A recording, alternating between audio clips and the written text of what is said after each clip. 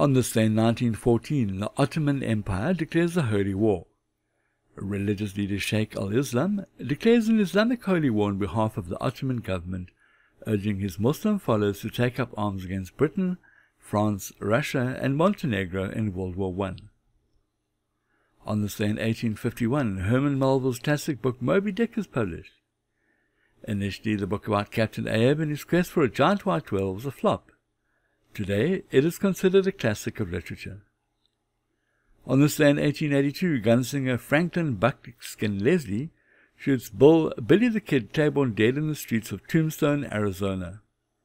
On this day in 1969, Apollo 12, the second manned mission to the surface of the Moon, is launched from Cape Canaveral, Florida, with astronauts Charles Conrad Jr., Richard F. Gordon Jr., and Alan L. Bean on board. President Richard Nixon viewed the liftoff from Pad A at Cape Canaveral, making him the first president to attend the liftoff of a manned spaceflight. On this day in 1967, Major General Bruno Hochmer, commander of the 3rd Marine Division, is killed when the helicopter he is traveling in is shot down. He was the most senior U.S. officer to be killed in Vietnam up until then.